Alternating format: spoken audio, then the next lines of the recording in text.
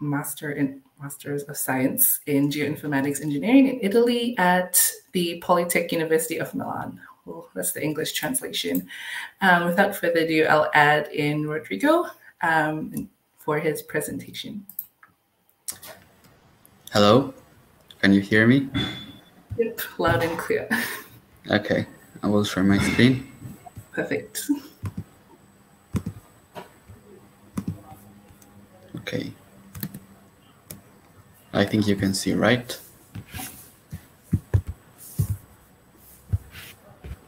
Okay, can you hear me? Yep, loud and clear. Okay. Your screen. Okay, perfect. Perfect. Okay, so as I was introduced, I am Rodrigo. I study the Masters in Science at Politecnico di Milano, and I will present you the paper that I wrote along with Professor Daniele Auxoli and Maria Provelli, also from Politecnico di Milano. Okay, so this presentation will cover the following points. First, a statement of the problem, so how we solved it, the explanation of the tools and that we used to solve it. And then I will have an explanation of the main tool, which is the Open Data Cube, an explanation of the case study we used to test the tool and to implement it, and finally some results and conclusions. Okay, so right now we have, at the beginning, we had two problems to solve. The first is the geoinformatics problem, where we have a large investment in geospatial data, and we have many different sources involving geospatial data. But this also brings some problems, which is the very large amounts of geospatial data, which brings us to data heterogeneity. This means that we have data from many different suppliers in different formats, following different standards and different data contexts and architectures. So this is a very common problem that it's even becoming worse, I would say. So this is a challenge for data analysts, and especially for geoinformatics engineering. So the main problem here is how do we store and manage the data coming from different sources to be used by us.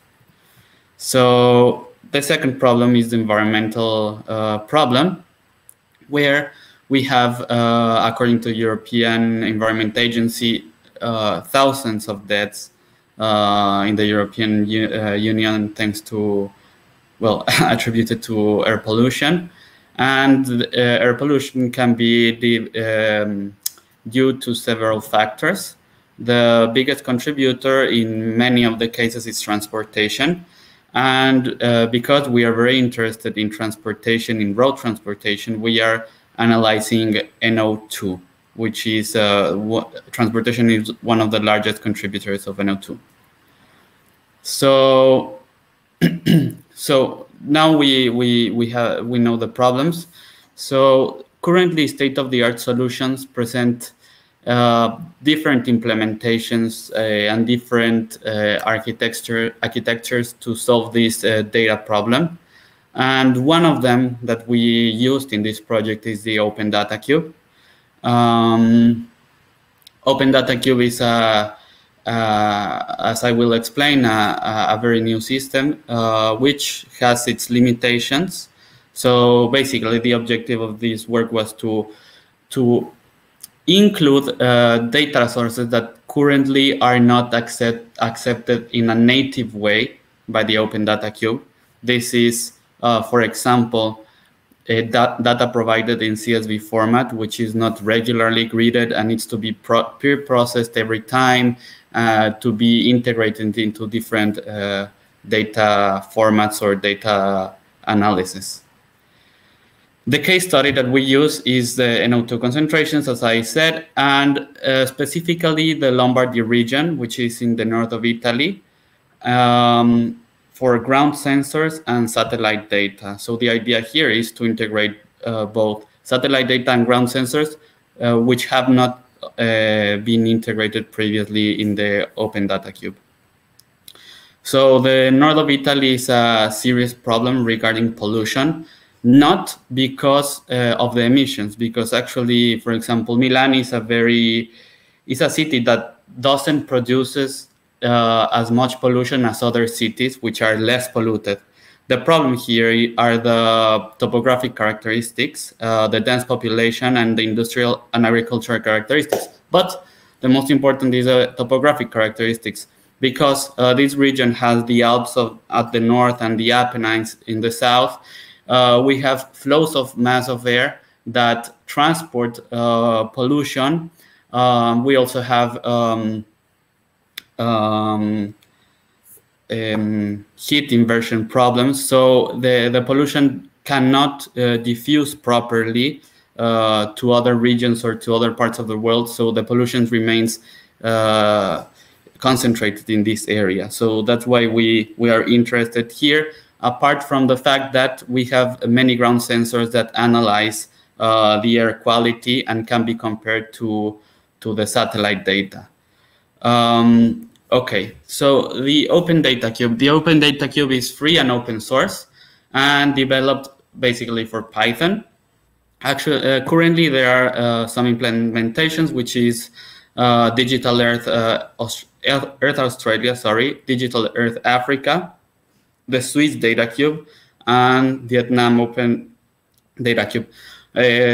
During these months and for the following years, many other implementations will be published, and this is very, very important because we will have many more solutions and many more data integrations from different sources.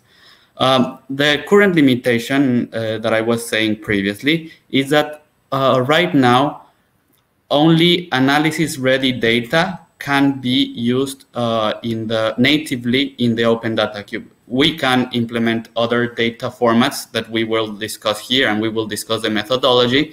But right now, to do it in a straightforward way, we can only use analysis-ready data, for example, from the Landsat 8 or the Sentinel-2. But we cannot use or integrate data from Sentinel-5P, which is a very important program right now.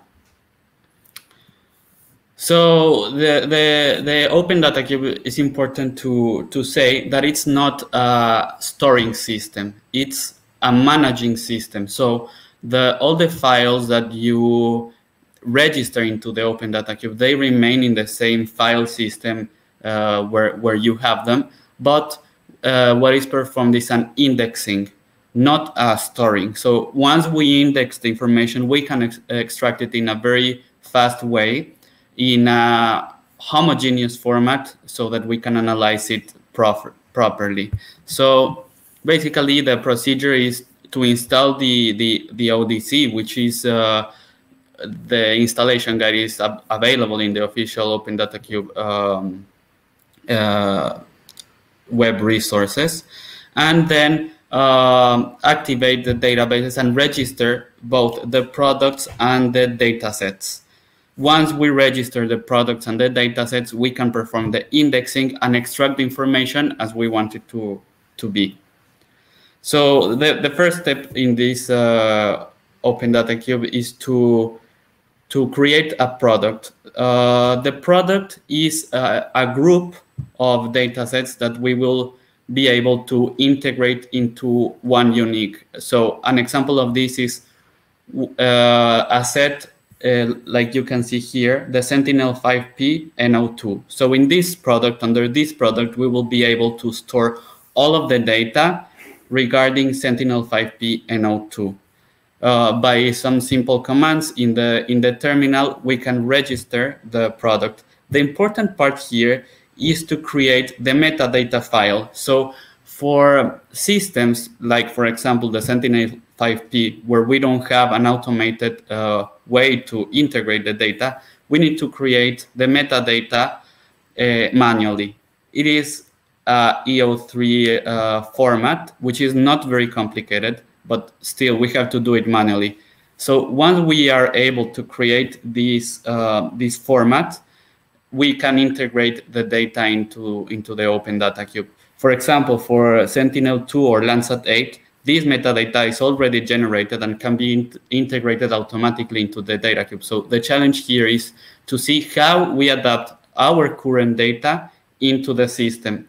And one of the keys that we need to enter the data into the Open Data Cube is by using this metadata file, which is a .yaml format. The second step is to create also a metadata file for every dataset. So in this step, we index the data into the Open Data Cube by creating again a .yaml file with the EO3 structure. So here we have to create an individual file for each dataset. In our work, in our example for the Sentinel-5P and the ground sensors, we automated this operation by inputting it into Python, selecting all the files that we want to integrate, and then pulling them automatically into the ODC. So this can be done in a very fast way using Python, but we still need to generate every time the metadata file with the EO3 structure. So this is key to integrate the data into the cube. After we achieve to integrate both ground sensors and Sentinel-5P data. So let me tell you here one important thing. The data can be integrated into the Open Data Cube in two formats, as a GeoTIFF or as a netcdf file. So if we have data in CSV format, we have to transform it into a netcdf file by using any libraries in the language that you will be using. The example here was by using Python. And in Python, there are a series of libraries like xarray that transforms a CSV file into a netcdf file. So yes, we also need to do a data transformation. So once we have performed the data transformation and the indexing, we can extract the dataset. The great advantage when doing the dataset extraction is that we will extract all the data in the same format with a specific grading that we have chosen and with a specific resolution. So now we will have all the information in the same format. So here I show you some of the results that we obtained by using the Open Data Cube. This I do not go deeper into this analysis of the NO2 because it's out of the scope of this paper that we wrote. But this shows that we have a successful implementation of the data cube, a successful extraction of the data, and we are able to compare very large data sets of both CSV files and netcdf files into the data cube to be able to analyze them in a very fast way. So here we presented that it is possible to integrate data from the Sentinel-5P and from ARPA Lombardia. So these formats, although they are not natively accepted by the Open Data Cube, we can still integrate them by using the specific procedure by creating the metadata files. And the implementation was correctly demonstrated by extracting the data and showing some comparison between the two and seeing that we have both satisfactory results when comparing and doing a correlation study. This not only can be done for the Sentinel-5P and for the data of the ground sensors that we use, but it can be extended to any other type of data that is.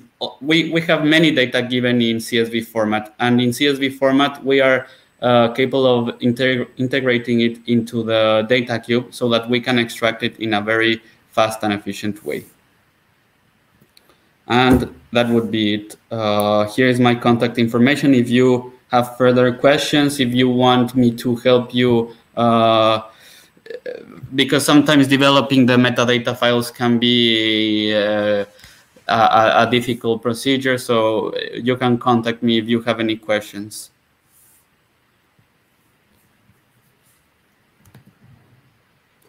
Thank you so much, Rodrigo, for your presentation. I think that was very interesting. I've learned some really good basic stuff about the Open Data Cube.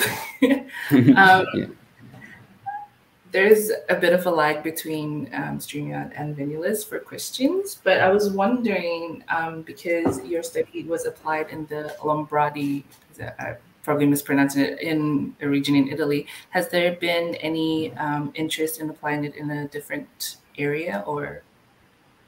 So right now, regarding us, we have only done it for this area, but in fact, the images from the Sentinel-5P are global. So not directly a correlation study, but we have integrated data of almost all Italy into the Open Data Cube in a very fast way. That's so cool. Yeah. Yeah, well, for us, it's new technology, especially in the Pacific. The Pacific, the Digital Earth Pacific is currently in development, and I think there's interest in including at least some kind of air pollution monitoring using Sentinel-5P, because it's hard to do any kind of monitoring in the Pacific with the cloud cover when you're looking at multispectral imagery. Yeah. Yes. Let me just check on the chat. Oh, well, a lot of people are applauding your work. That's great. No questions so far, which is interesting. Well, then if there's no other questions, maybe I should wait for maybe a minute. Yeah, I want to tell you that this is so at the beginning that I was exposed to this system, the Open Data Cube, it was like confusing for me because it's not a storing system. So it's not to store your data or to store your data sets. So in some part of your analysis, you can say, so why do I want to use the Open Data Cube? But then it becomes very interesting because maybe other people in your organization or in your teamwork wants to access the data, but they have to process it. And to process it, you need a lot of technical knowledge and a lot of knowledge about the data set. So instead, if you use this kind of system, that person that is not so expert in that kind of data can extract it easily, just to have a quick analysis about it and not to pre-process it every time. That makes sense. Oh, okay. The questions that are rolling in. So there's one from Dr. Tran, who's the next presenter. She's asking about validation of your results from Sentinel-5P to the field data. How about the validation results? Okay, so I can share with you in the chat because I did another paper about this validation of the data, and I can tell you the validation initially the goals established by the ESA, the European Space Agency, are reached satisfactorily. And actually, we have correlation of 0.7 using Pearson correlation coefficient and 0.7 also using Spearman correlation coefficient with a standard deviation of 0.1. So we have a good correlation. So we have a good relationship between the ARPA Lombardy ground sensors and the tropospheric column of NO2. It is important to note here that we are right now only using NO2 because these are the only trace gases that are monitored at the tropospheric level. So the rest are the full slant column. and this cannot be compared to ground sensors. We try to do it, but actually it doesn't make any sense because it's many kilometers in distance with respect to the ground sensors. Okay. So there's a question here asking if you're correlating smog from the satellite imagery with NO2 emissions. So the correlation is between the NO2 measured by the satellite and the NO2 measured by the ground sensors. And then another one is, so we could say that the Open Data Cube is used mainly in cases where we have larger amounts of data. Yes, this can be seen as an example of use or correct use of big data, talking about geospatial data. I feel like a lot of people are learning on this journey with me about the Open Data Cube. Thanks so much for the presentation, Rodrigo. You're very welcome. And I think if anybody else has any more questions, you could definitely find him possibly in the social gathering room. Yes, of course, and please take note of my email and contact me. I am very willing to help you doing the setup and of the data cube. Great, thank you so much. You're welcome. Thank you very much for the time.